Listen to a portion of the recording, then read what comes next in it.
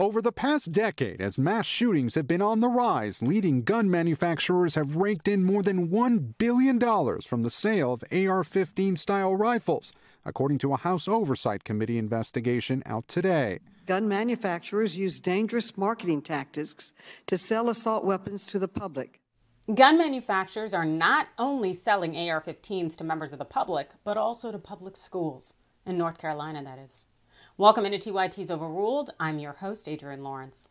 In response to the Uvalde school shooting that left 19 children dead, a school district in western North Carolina has announced that it is beefing up school security measures. The Madison County School District is adding AR-15 rifles to every school starting this fall. When speaking on the new measures, Madison County Sheriff Buddy Harwood, who is pictured here, said this: "Those officers at Uvalde were in that building for so long, and that suspect was able to infiltrate that building and injure and kill so many kids. I just want to make sure my deputies are prepared in the event that happens." Sheriff Harwood thinks the best way to ensure his deputies aren't ill-prepared like the Uvalde officers are to provide AR-15s already in the schools.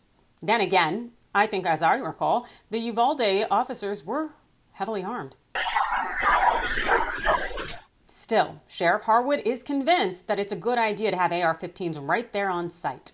He went on to proudly state, "We were able to put an AR-15 rifle in safe in all of our schools in the county. We've also got breaching tools to go into those safes. We've got extra magazines with ammo in those safes." I'm wondering if the sheriff also has protocols in place for when a student gets access to those safes and the rifles, or when an officer accidentally shoots a student. What are the next steps then? I really don't think that he has the answer, but he seems to know that it'll be all safe and okay because he's a firearms instructor himself, and he has the school resource officers receiving weapons training at a local community college.